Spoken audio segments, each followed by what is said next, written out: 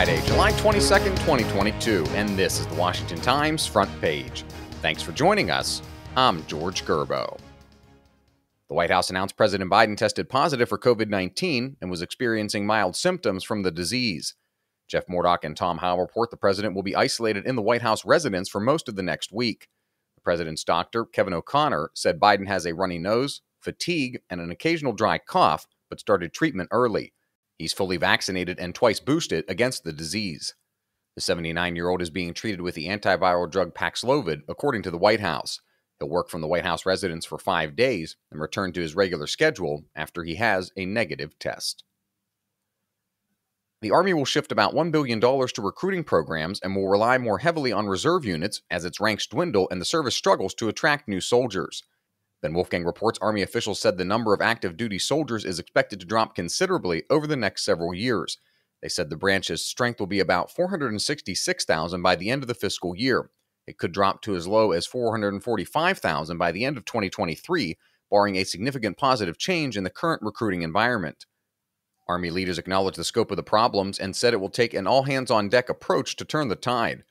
With 2 months left in the fiscal year, the service is just 50% of the way to reaching its annual recruiting target.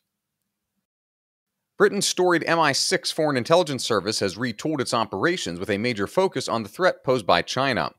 Bill Gertz reports from the Aspen Security Conference, where agency chief Richard Moore said there's a growing recognition in governments and Western publics about some of the threats posed by China to the U.S., Britain, and their allies. That has meant a reorientation of the British service's focus. MI6 is working to help policymakers deal with China from a position of strength while trying to get ahead of Chinese threats. Moore added that he doesn't believe the future conflict between the United States and China is inevitable, and that differences between China and Taiwan should be settled peacefully.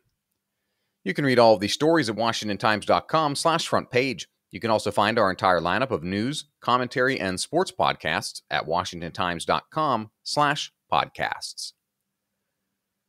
The nation's chief immigration judge is leaving his job after sources say he faced an increasingly strident Biden administration that cut him out of decisions as it pursued a more relaxed policy toward illegal immigrants.